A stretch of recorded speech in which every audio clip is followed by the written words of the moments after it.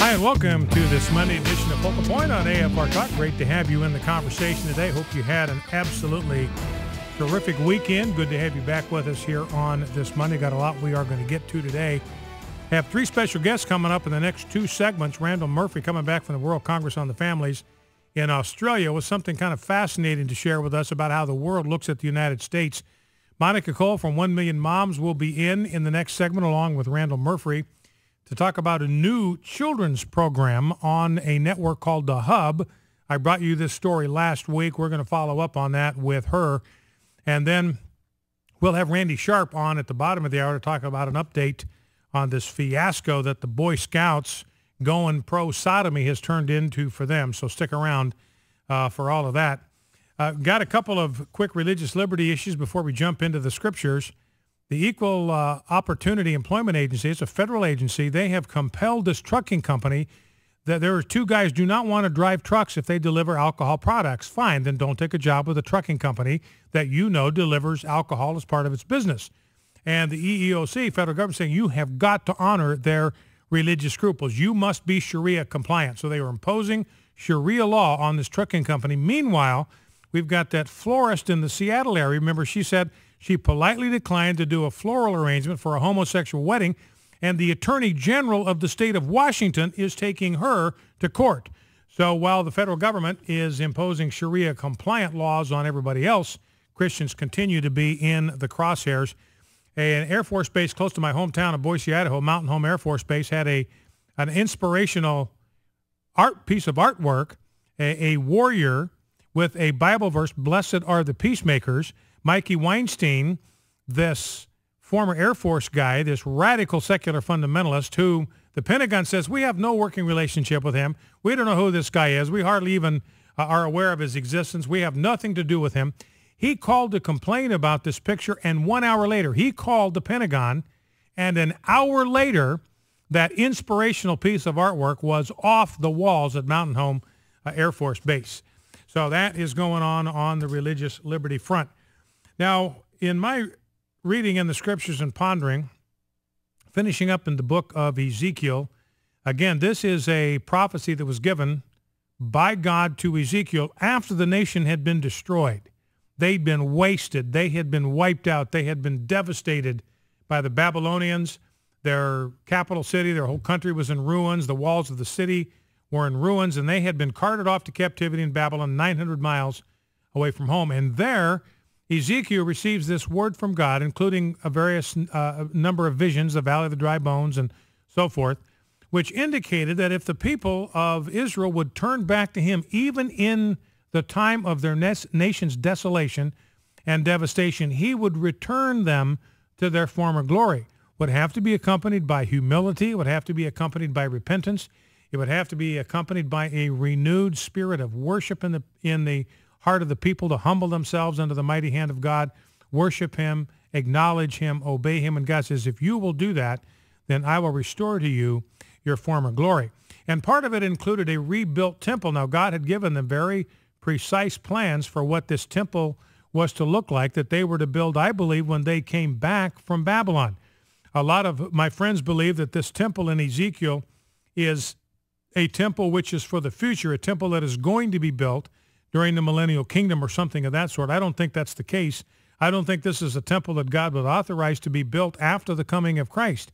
His sacrifice, one sacrifice for all sins, for all time, never be another sacrifice, and yet this was a temple in which there were animal sacrifices offered. So I believe that the reason God gave this to Ezekiel is it was his way of saying to the people, look, when you get back to the land, I want you to rebuild the temple, and here's how I want you to build it.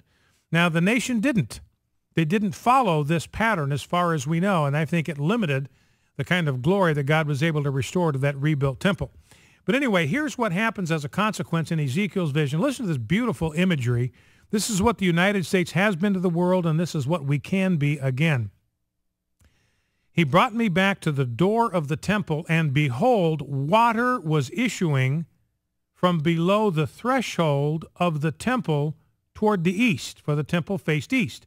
So you get this picture now that under the threshold of the temple is this stream of water. In other words, under the very temple itself, under the place where God resided in the Holy of Holies, that was a spring. It was a spring of fresh water, and water was issuing out of this center of the nation's worship to the east. The water was flowing down from below the south end of the threshold. It was trickling out on the south side. So it starts off as just a trickle. Going on eastward, verse 3, with a measuring line in his hand, the man measured 1,000 cubits, that's 1,500 feet, and then led me through the water, and it was ankle deep. So now after 1,500 feet, the water is up to his ankles. Again, he measured 1,000, another 1,500 feet, now 3,000 feet away, and it was knee deep. He measured off another 1,000, and it was waist deep. Again, he measured 1,000, about 6,000 feet, just a little more than a mile from the temple. It was a river that I could not pass through, for the water had risen. It was deep enough to swim in, a river that could not be passed through. And then he sees that on the bank of this river were very many trees. And where the water flows into the sea, it flows into the Dead Sea in his vision, which is brackish. I've floated in that. It's the saline concentration is so high, like the Great Salt Lake, you can float in it. But this water, when it emptied into the Dead Sea, and I've floated in it, but this water, when it empties into the Dead Sea, it freshens the water. When the water flows into the sea, the water will become fresh. So it takes the brackishness and the bitterness away and returns freshness and sweetness wherever it goes. Wherever the river goes, every living creature that swarms will live. Everything will live where the water goes. So this was a river that everywhere it went, it came from the throne of God, it came from the temple of God, it came from the place of worship of the people. Everywhere it went, it brought life. Everything will live where the river goes. And then he sees that on the banks, on both sides of the river, there will grow all kinds of trees for food. Their leaves will not wither, nor their fruit fail, but they will bear fresh fruit every month, because the water for them flows from the sanctuary. Their fruit will be for food, and their leaves for healing. So once again, if the nation worshiped God, centered its life on the worship of the true and living God, it would be a place of prosperity. It would be a place of life. It would be a place of sweetness. It would be a place of peace. It would be a place of abundance. It'd be a place of healing.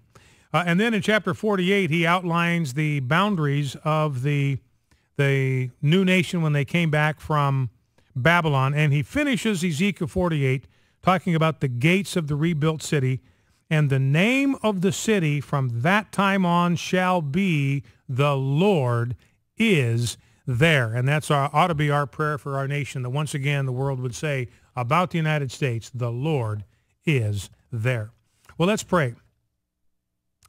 Sovereign Lord, we ask you to release the life-giving waters pictured here into our lives and into our nation. We thank you that it is your heart to bring life and to make all things new.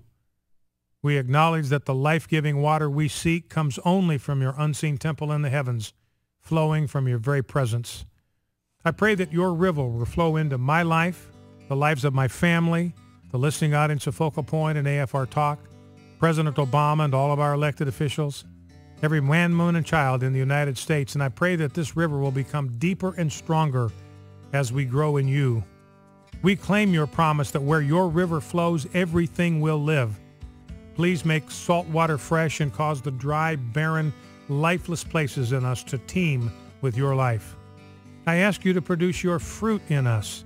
May we be like a tree whose leaf does not wither and serves to heal the wounded around us, because it is planted by your streams of living water. May our fruit never fail, because the water from your sanctuary flows to us. I pray that the fruit you produce in us may serve as food for spiritually hungry people around us. May our fruit serve as food and our leaves for healing. Through us, may the spiritually hungry be fed and the wounded healed. Amen.